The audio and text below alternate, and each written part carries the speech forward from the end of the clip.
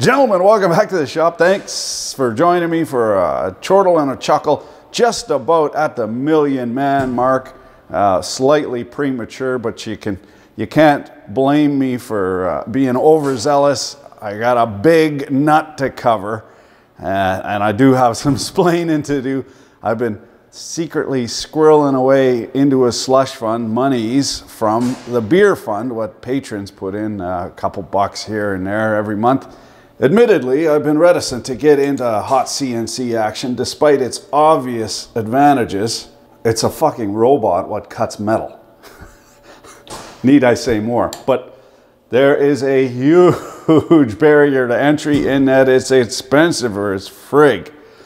Now, this thing is a payment bigger than my mortgage. So she is a big nut to cover, and despite my better three-quarters trepidation, let's say, on the strength of guys, patrons, putting in $2, $5, some of them, into the pot every month to help to make cool shit and put it on the internet. Now, reciprocity being what it is, I don't feel right buying a big thing like this and not giving back. Okay, what's the big idea? Wait for it. Wait for it.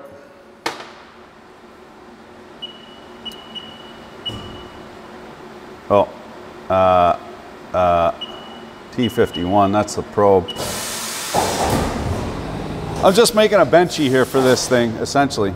Here's the big idea. This is your machine. Wait, what? How the fuck is that gonna work? Well, quite frankly, I don't know. But what I do know is you set to poking the internet with a stick, and there is some very interesting porn what pops out.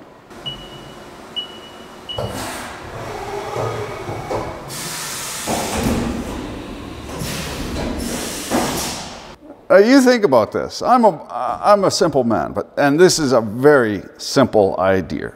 You watching this video on the other end of an inner tube, you got a fantastic idea, but you have all these barriers to entry.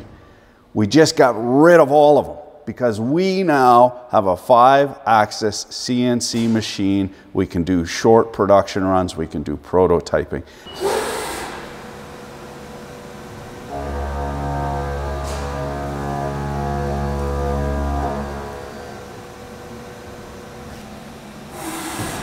Now YouTube, good, bad, and different. It's a lot of things. One thing it is fantastic at is reciprocal sharing. That red upload button in yonder corner, that's the same for me as it is for you. It's a fantastic leveling device. The easiest thing to do is to make a little smell phone video, stick it on YouTube, and we'll have a look. And based on the merits or demerits of each project, we'll decide what we're actually going to machine and what we're not going to machine. Now, admittedly, I'm sticking my neck way out in betwixt those two old rusty nails on the stump with all the axe marks on it and blood stains. But I want to reiterate how fantastic it is. It's fucking amazing that we're not beholden to any kind of corporate interest. We don't need to add sponsorships or affiliate links. You know, check out this fantastic new banana peeler, 15% off now at my Amazon affiliate. Fuck that fucking noise. One thing I wanna reiterate here. Hold Uncle Bumblefuck, he ain't hurting. Okay?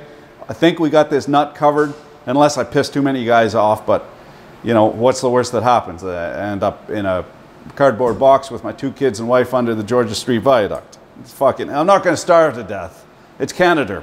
I really don't know how it's going to work out, the nuts and bolts of it, that side of things, you know, doing all the Fusion 360 and the tool pathing and all that sort of stuff.